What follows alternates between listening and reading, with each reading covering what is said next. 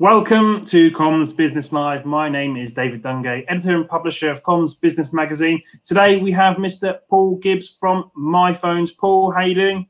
I'm very well, and yourself? I'm very well, thank you. In desperate need of a haircut, as you can see, but aside from that, I am doing well. That is a fantastic hairdo, I must say. It's almost Lego-like. I'm going to see how far I can go with it, I think. I almost don't want it to end, frankly, David. I just want to see the volume that can be achieved by the end of it. So, Paul, give us an update. We chatted a couple of months ago when the pandemic sort of kicked off and we all went into lockdown. Obviously, lots has happened in the market since. How has the last couple of months been for yourself and MyPhones? Yeah, it's been amazingly busy, actually. I think after dealing with the initial surge of people driving to get the technologies deployed at home or get their workplace set up as they wanted it to, I think now they're looking at what the future is, how the future is for them working, what they need at home on a permanent basis. So that's been one. And I think behind the scenes, we've done a huge amount of work in rebranding and sort of some advancements on the product. So yeah, I'm very much looking forward to talking to the channel about those further. Yeah, I can see, obviously, we've got some branding on the stream today. This is the new branding. This is it. Yeah, new branding. Tell us, what does it all mean? I don't know, David, frankly. I just like the look of it. So it's like anything, isn't it? We had the old branding. I think it needed a refresh. So that's what we've done. So we've changed the font. I think it obviously referenced dots and dashes, so Morse code. But we're going to use those different color schemes to do different modules around our business. So some will be training, some will be technology, etc. So yeah, we're pleased with what we've done. It's been hugely busy getting some of the sort of product advancements ready to go. I think with Teams integration probably being our biggest thing. We've worked very hard on that around differentiating our Teams integration to what a lot of the market are using. So yeah, we've got that now, and that will be coming out early next month. Tell us, while we're talking about Teams, tell us about that. Why exactly is your proposition different or better than anyone else's? Obviously, everyone is talking about Teams right now. Yeah. Microsoft are grabbing a lot of headlines, along with another larger vendor who their growth just seems to be, straight up to the right. Why is yours better? It's about being different, and I think that we look long and hard. A lot of the vendors have just chosen there's one de facto Teams integrator out there that a lot of people choose. But I didn't want to do that. I wanted to sort of see if we could achieve anything by doing it more in-house. We're a software-only house, so we've got development teams. So we've worked with some SBC vendors to see what we can get out of Microsoft Teams and underpinning it with all of the MyPhones technology. And actually very, very pleased with the results. We are going to be launching, you'll be able to do with Teams everything that you can do with our platform, and obviously get the benefit from Teams across the UC, the project-based stuff. All of that will just be underpinned with the feature-rich technology from MyPhones. Yeah. Okay. Tell me about the partner landscape right now. We saw a lot of partners furloughing sales staff back in end of March, early April time. Is that still the case? What are your partners telling you about what's going on right now?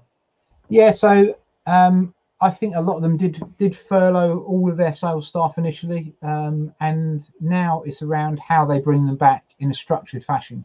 So I think a lot of our resellers are starting to bring back their sales teams. We're seeing that not all at once in all cases. A lot of them are doing it in a sort of, we'll bring back these individuals first, then we'll do the next phase, and they're phasing it so as it means that the office can adapt to having people in it for one, because that they've had to prepare to get their office to have human beings back in it. So spacing out the desks, making sure it's fit for purpose, not having the aircon on, you know, all of the temperature, you know, temperature CCTV that a lot of people are deploying. So that's, you know, they've been building up to this, but I think the massive positive, and as you know, I'm quite a positive person. I think the huge positive is it's coming back. We're starting to see resellers winning new business, which is the first time in a long time. But they are winning new business and new bids, and some quite large business as well, actually. So yeah, I think the signs are positive for what I'm sure is going to be a slow recovery, but we are in recovery mode, which is fantastic. No, I mean that's brilliant to hear that there's this business going on now. I mean, what's your expectation from this point on? We're in mid-June right now until the end of the year. Do you think we'll, you know, get most of the way back there by the end of the year? Do you think it might drag on a little bit longer, the recovery process? It's a tough one. You know, I think we've spoken about it, but you know, I think it's going to be difficult because I don't think businesses are going to want strangers in their office. So I think how we sell is going to change hugely. So adapting to these technologies, and then really getting out there in the market and saying, you know, going to see people virtually is going to be what everyone's going to need to do, because I don't think offices will want salespeople in them, frankly, or strangers to their business, because they're more concerned around getting themselves back and working again. Yeah. So that's going to be a huge change in commuting. You know, that's the other thing to think about. You know, will we be back to normal? I don't think, you know, plane travel, I don't think we'll be going on. This is, again, just my personal opinion, but I think that's going to be a difficult one, because would I want to get on a plane full of other people to go abroad? Is it worth the risk? And that's the question we all need to ask ourselves, isn't it? Yeah, of course, you might have a 2-week quarantine when you get to your destination. It's always nice. You get a double holiday that way, don't you? Well, yeah, exactly. Might not be a bad idea, actually. Good thinking. Okay, so what else? So we talked about the big vendors there. You mentioned your Teams integration.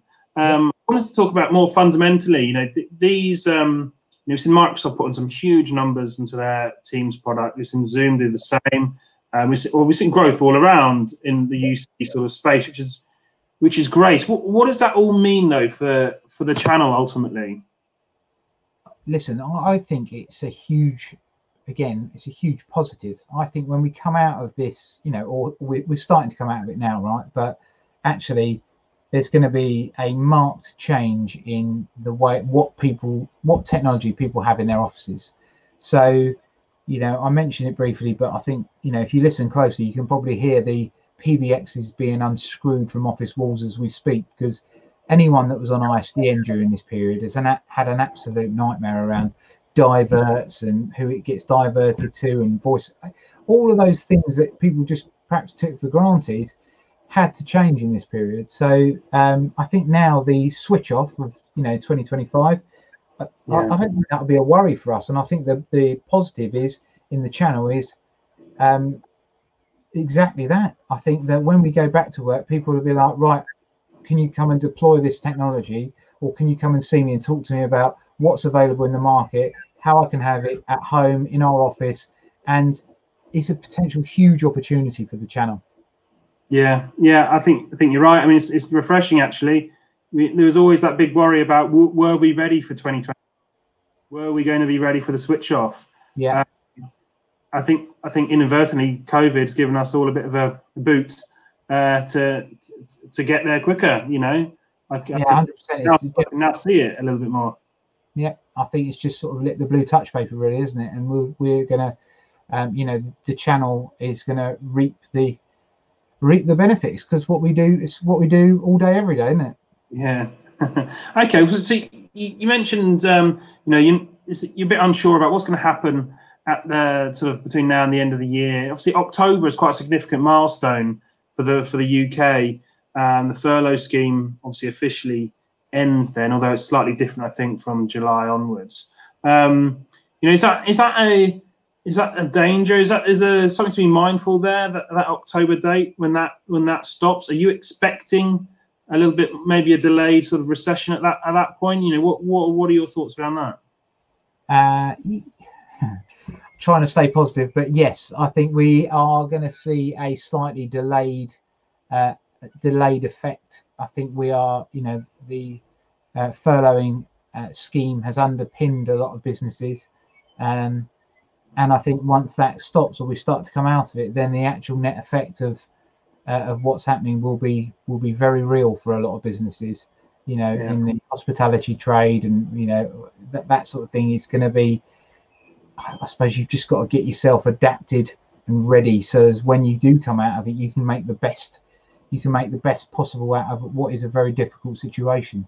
But yeah, I think potentially we will, and I think we'll, you know, I speak to a lot of retailers, and you know, I think the channel have been quite surprised by the lack of bad debt to date. So it's actually quite a small percentage actually of people not paying their bills, because telephony is a key service. But I think people will be looking at their DD runs very, very closely come September, October, November, December especially, because you know, will people start defaulting on their bills? So I think it's about working with our customers to make sure that they are customers not just for next month, but for the longer term. Yeah, absolutely. Okay. Obviously, this has been a unprecedented time. That word's been used a lot recently. But we're learning things all the time, especially when it comes to how we operate in our day-to-day lives, not just personal lives, work lives, especially. You know, what do you feel we've really learned, I guess, as an industry since March? Wow, that's a big question, David.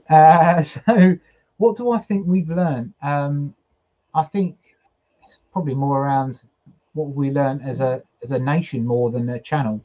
You never know what's around the corner. That's something that, you know, I've definitely taken on board. No one saw this coming, no one. And the fact that it arrived with such sort of ferocity shocked everyone. But I think what it has shown us is how resilient we are as the UK are, and how we are good at adapting to change, because I think we've had to change and change very fast, and I think, you know, it will teach. I think it's taught businesses with their technology that they need to make sure that you know, if something bad happens, they can work from home, and it's feasible for them to run their business away from their HQ. We harped on about it for years, didn't we, around getting snowed in, and people were like, well, it's only 2 days and we'll make do, and then it will go back to normal. And to an extent they were right, but what COVID's done is essentially snowed us in for months. So you know, I think that's been the biggest thing that they've learned, is the fact that it won't necessarily all be all right. You know, you've got to plan for what the future may bring. Sure. Okay. So you know, halfway through the year at the moment, you mentioned your team's proposition coming to market imminently, which is exciting. What else is exciting you about what's coming out of MyPhones right now? What would you like to share with our audience? I think we're a changed business from what we were a few months ago. I think we've worked very hard on rebranding. I think there was a perception in the channel that you know, and I think that was wrong. But you know, so the big thing is we're majoring on the fact that we're a software-only house. Bundles aren't always the best, and I'm really trying to sort of do a lot around education around why we think bundles aren't always the best. So the benefit around. Well, tell us. What you get. You know, the fact that, you know, if you don't have to take a bundle and have SIP plugged in, you know, that bundle, which, you know, is one fixed price, is not right for everybody. So, you know, the benefit of aggregated SIP, that's probably one of, you know, if you look at a SIP channel out there in the market, what are they? £4.50, £4, let's say £4.50. We're seeing aggregation levels of 28 to 30 to 1 on our platform. So 28 users get served by one SIP channel. So in effect, that means that I'm really only paying 16p for my SIP, that part of the SIP channel, to service those users. So again, I think we're doing a lot around educating the channel and sort of saying you can make margin at all the touch points within a hosted sale with us, whereas with the bundles, it's a one price fits all, and I don't think one price does fit all anymore. So we've worked hard on that. Newly refreshed portal, so dare I say, I think it'll be industry leading, because we've taken a lot around what we what we've seen from out there in the channel, and hopefully put the best bits together. So a very informative portal around what you're running at, so you can see how lean you can run your SIP channels, how many devices you've got plugged in, how many parts you've got in your warehouse. It's really all interlinked, and it looks very nice to boot. So I think that's been it doesn't sound like much, but that's been an awful lot of work. And I think that when we're coming to the market with that end of this month, actually. So I think people that engage with us will see a change business. Yeah, well, look, I'm really excited to see how the MyPhone story develops, and how your journey develops there as well. Thanks, David. I really appreciate you taking the time to grill me this morning. No problem, my pleasure. So right. You've been watching Comms Business Live. My name's David Dungay, and this is Paul Gibbs. Thank you for tuning in. Thank you very much. Cheers. Bye-bye.